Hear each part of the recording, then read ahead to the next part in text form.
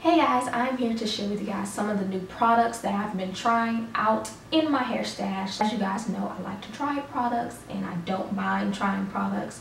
So if you guys like any of the products in this video and you want to see maybe like a demo and a review on them, just thumbs up this video or let me know in the comments. Creamer Nature Argan Oil, they're Turling Clustered and they're Pudding Perfection. I actually use their Turling Custard to do this perm raw set. This Turling Custard flakes a lot, but I actually do really enjoy the Pudding Perfection curl enhancing.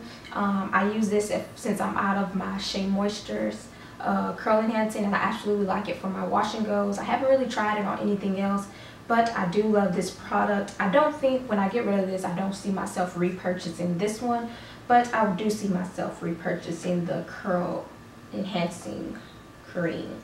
And then I also tried their Creamer Nature Argan Oil Heat Defense when I flat iron my hair. So this was the heat protectant that I used to flat iron my hair.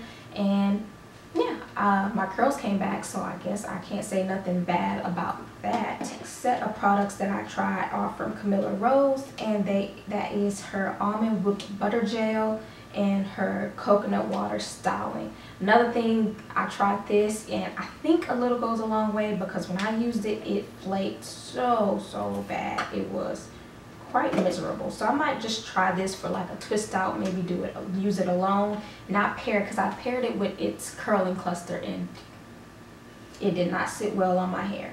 But their almond whipped butter gel, I kind of sort of like this. I haven't really decided. I feel like I haven't used it enough to kind of make a sound decision on whether or not I like it, but I wanted to try this because I like the almond J butter so much that I wanted to try it, and it made me want to try more Camilla Rose products, which is why I picked this up.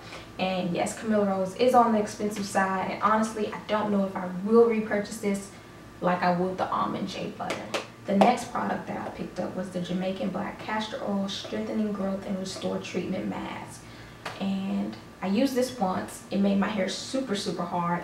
I think this is more of like a protein type thing, and I think I didn't really need protein, and so my hair was pretty kind of on the dry side, but it said for heat styled hair, so I figured I should follow up after I flat iron my hair using this, but it made my hair a little hard. So yeah, is the Lottie Body Coconut and Shea Oil Style Me for setting lotion. I use this to do my perm raw set, and then I have this one, and I've kind of just been using this as like when I wore braids moisturizer, and then kind of just a regular more daily moisturizer or something like that. I'm not really a big fan of this. I guess it smells amazing. It like smells freaking amazing, but I do like this. Then the last product is the Curls Blueberry Control Paste. I was on a hunt for this when they said that they dropped into Targets. When I went to the Target, they said that they had it, but it wasn't on the shelf. So I asked the manager, he went back and he got this for me. But I absolutely like this. I did this before with just using this product for a wash and go.